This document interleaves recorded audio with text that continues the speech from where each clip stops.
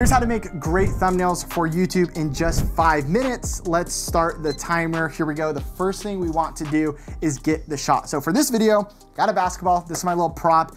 We are making a hypothetical YouTube thumbnail for a video called How to Shoot Like Steph Curry. So I want to actually record this on my phone, and I'm going to not use the self timer. I just think it's going to be easier and faster if I shoot in 4K at 60 frames per second. I'm gonna hit record, and 60 frames per second is gonna be more pictures within the second for me to choose from. So got my light right here. I'm just gonna hit a couple poses.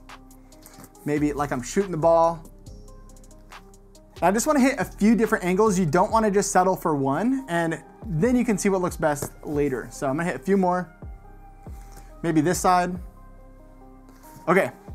We have 4 minutes left, a little over 4 minutes. So I'm gonna stop filming here.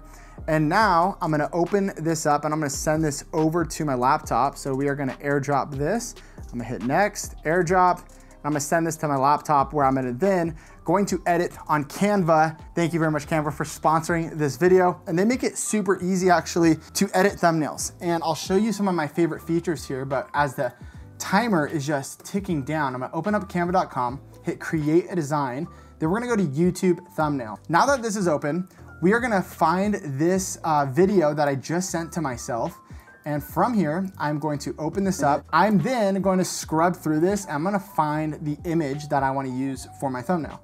So this one looks pretty good. The ball's kind of cut off right there. So maybe I'll use it right about there. But I also hit a few more options. So I'm over here and the ball's kind of shadowing my face. So I'm gonna use this one right here, looks perfect. So I'm gonna go ahead and pause and then scrub over. Oof, this is great. So now we have a very high quality, definitely high quality enough for YouTube of a photo for a thumbnail. So I'm gonna use that screenshot now and pull this go to my desktop, and I'm gonna pull this in right here. Perfect. So now with this inside of Canva, I am just going to make this a bit bigger. I'm gonna go to edit photo, and this is one of my favorite features in Canva is we're gonna hit the background removal. And it literally just takes a few seconds. You can see how clean this looks. Now, we only have 2 minutes and 15 seconds left, so we need to keep going. Basically what I wanna do at this point is add in my background. I'll make this a little bit bigger. I'm gonna add in my background. So I'm gonna go on Google. I'm gonna type in outdoor basketball court.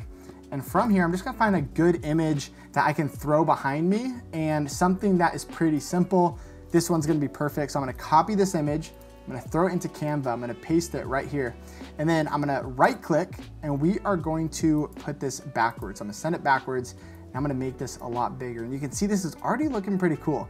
For just a few minutes spent, like this is already looking amazing. And so I'm gonna go ahead and I'm gonna blur the background to help me kind of pop off the background a bit more. And Canva makes it super easy. There's these effects down here, and there's a blur option. So I'm gonna click blur, and from here I can just change the intensity. Feel like that looks really good. So now this is just nice and beautiful. I'm gonna click back on my image, and I'm gonna go to the adjustments. And from here, this is where I can change the color, I can change the brightness, and that's what I'm gonna do is see, the color temperature, I can make it a little bit warmer. I think that looks pretty good. I can change the brightness here. I'm going to maybe add in some more contrast. I think that's gonna look a little bit better, a little more contrasty, and we can mess around with the saturation. Maybe actually bring the brightness down just a little bit more and the contrast down just a hair. And then once you dial that in, I like to add a little bit of sharpness, not too much, but this just makes it easier to see on YouTube. When they're super tiny, it's hard to see. So with 40 seconds left, let me add in some text. So I'm gonna go to text, I'm just gonna throw this one in right here, and I'm gonna change this to shoot like Steph Curry.